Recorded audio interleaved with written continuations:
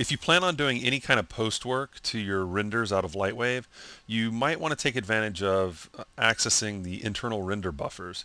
And there's several ways to go about doing that, but I thought we could take a look at the Photoshop PSD export image filter, which is a real quick way of gaining access to these separate passes and then being able to work with them in Photoshop or a compositing package that will import a PSD file, which nowadays is pretty much all of them. So let's go ahead and take a look. I'm going to hit Control F8 to bring up the Processing tab on the Effects panel. And I'm going to come down here to Add Image Filter, and we'll choose Photoshop PSD Export. Okay, double click, and it opens up our Options panel. And you don't have to turn on everything. It depends on what you want access to. I'm going to go ahead and select the specular, reflection, diffuse shading, shadow, specular, and that's specular color up here, and this is specular, and then background, which would of course separate the background, which in this case is just going to be a solid RGB value. And if you want, you can add even more. Here we've got diffuse color, shading, and specular shading. For material, we've got raw color, mirror, luminosity, transparency, diffuse, special. That would be the special buffers.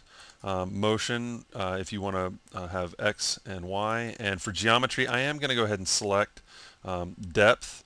And for and I'll go ahead and select geometry as well, just so we get a raw geometry render.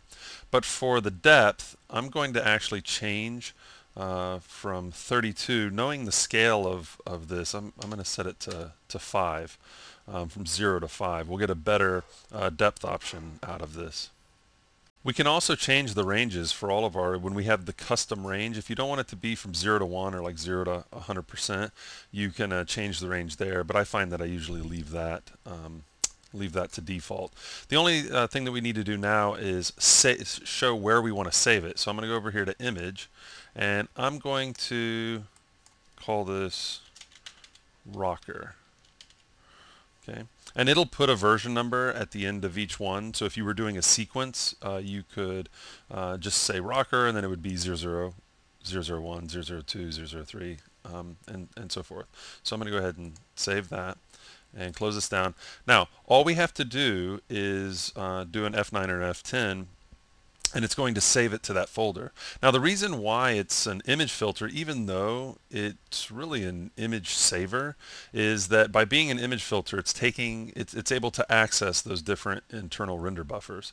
So that's why we have that here. I'm going to go ahead and close this down and do an F9 render. Okay. And there's really no reason to save this off. You can save it off as a whatever file you want, but it's going to be over in the final image is going to be in the PSD file in the Photoshop document, as well as the internal buffer. So there's really no reason to save this unless you just want to save it as a different format here. So we'll hop over to Photoshop, and I'm just going to load up that document we just created. And as you can see, we have a bunch of different layers. So for every one of those options that we selected, for every one of those internal buffers that we were looking for, we've got a different layer. Now, you can end up with a lot more layers than this if you wanted to have all those other options. So the very top layer you can see is the final render.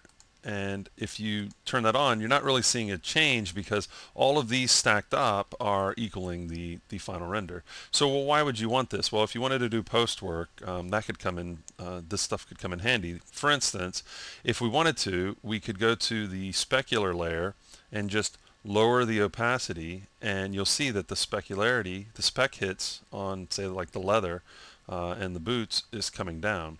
Or if you want to intensify that, well, we could just grab this layer and duplicate it, and now we've just intensified the spec, and we could lower that if we want. I'm going to go ahead and delete that layer.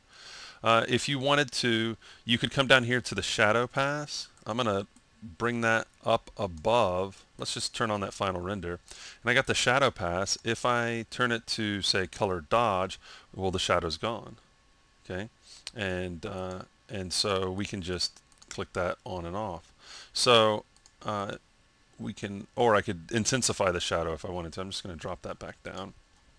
So you can go in and do all kind of post work if you want. You can use the depth pass here that we saved out.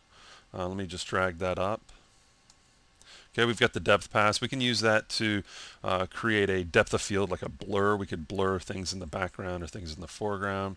We could add fog and that kind of stuff to our image just using this depth pass as a selection.